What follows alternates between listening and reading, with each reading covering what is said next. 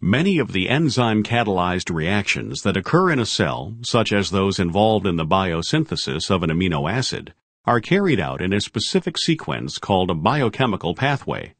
In such pathways, the product of one reaction becomes the substrate for the next reaction. If the end product of a pathway, such as an amino acid, becomes available in the environment, it is unnecessary and wasteful for the cells to continue to produce the product.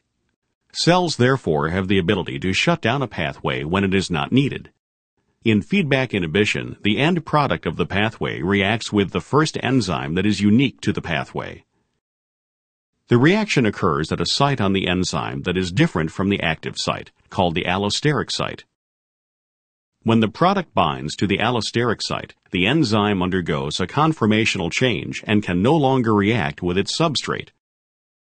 There is no substrate for subsequent steps in the pathway, and the final product is no longer synthesized.